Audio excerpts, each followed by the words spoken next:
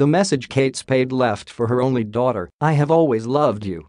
Here, not your fault." Fashion designer Kate Spade left behind a tragic note telling her teenage daughter not to blame herself for her suicide.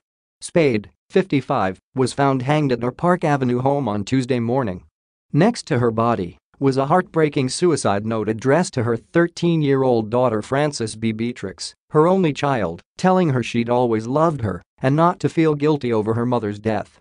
The note read, according to TMZ, "I have always loved you. This is not your fault. Ask Daddy." Kate's husband was at the apartment when his wife took her own life, according to police. The housekeeper who discovered Spade's body reportedly ran downstairs to inform the building superintendent, who rushed back to the apartment, cut the scarf around her neck and attempted CPR. Spade was declared dead at the scene. It's not clear how long she had been dead. The medical examiner will perform an autopsy. In a statement, Spade's family reportedly said they were devastated by today's tragedy. "We loved Kate dearly and will miss her terribly," they said. "We would ask that our privacy be respected as we grieve during this very difficult time." A source close to the family described the moment Andy Spade picked up their daughter from school. "Everyone was crying," a source told People.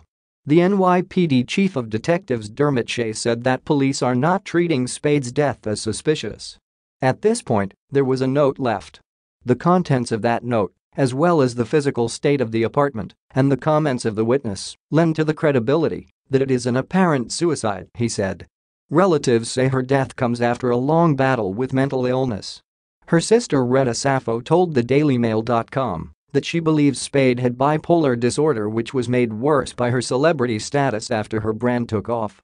However, a source told People that Kate and Andy were having relationship problems and that he had been shopping for a new 1- or 2-bedroom apartment in Manhattan, although other sources say they were working closely together on her new brand Frances Valentine, a line of luxury handbags and shoes.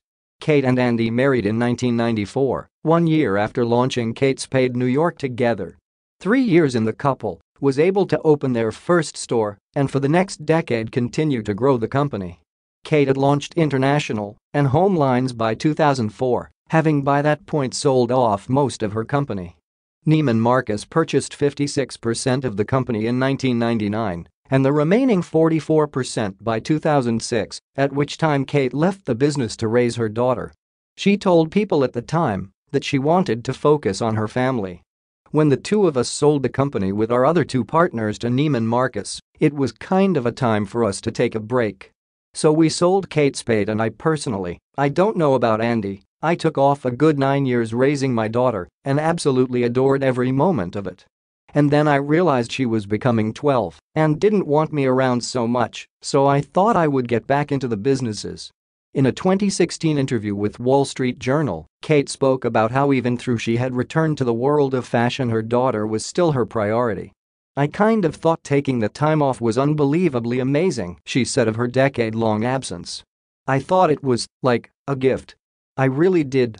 Once back at work, it was including her only child that made work a delight for Kate," and she described her excitement at getting to go to the studio with Frances on the weekends.